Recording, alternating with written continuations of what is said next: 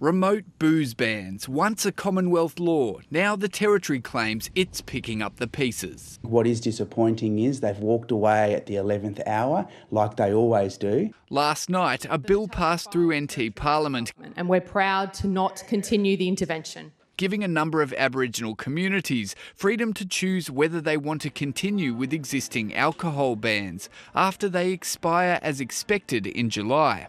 We voted against the alcohol legislation that was rammed through by Natasha Files and her government yesterday afternoon, despite the outpouring of anger from the community.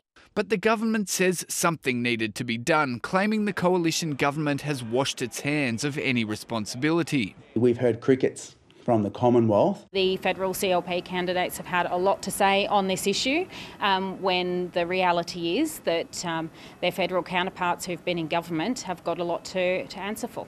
With an election just days away, the coalition accused the new Chief Minister of looking to score cheap political points.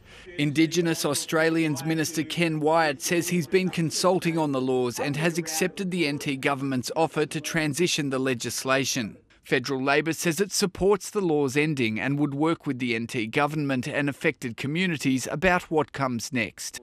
This Indigenous member of NT Parliament believes both sides and levels of politics are to blame for the harm caused by the intervention-era laws that are ending. You're both responsible.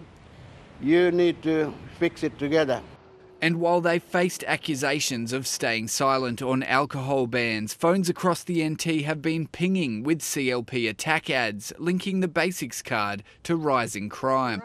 A sign the Territory's difficult social issues are lining up to play out at the ballot box. Matt Garrick, ABC News.